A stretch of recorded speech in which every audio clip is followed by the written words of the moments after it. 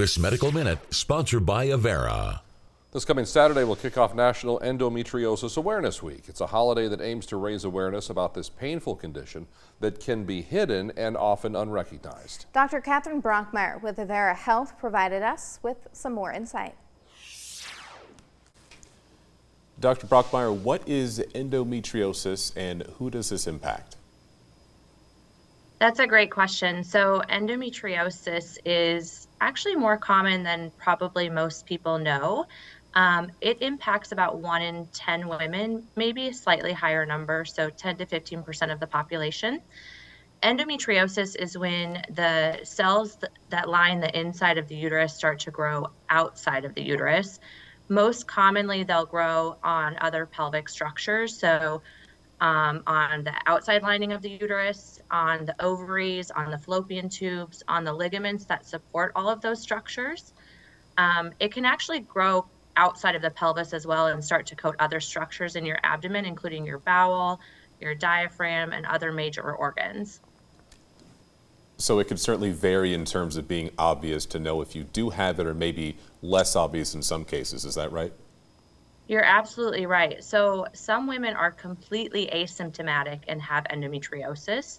Others may have a range of symptoms. It can present differently in each patient. And so if you have a symptom that's bothering you, it's certainly important to bring it up to your physician. And what kind of treatments would be available as options to deal with this?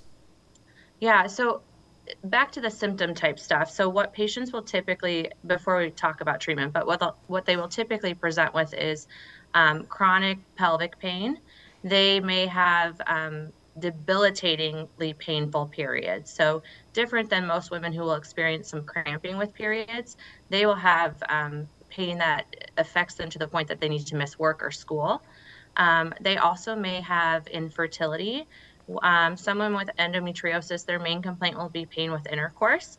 And so if those are something that you are experiencing, you certainly should bring this up with your physician.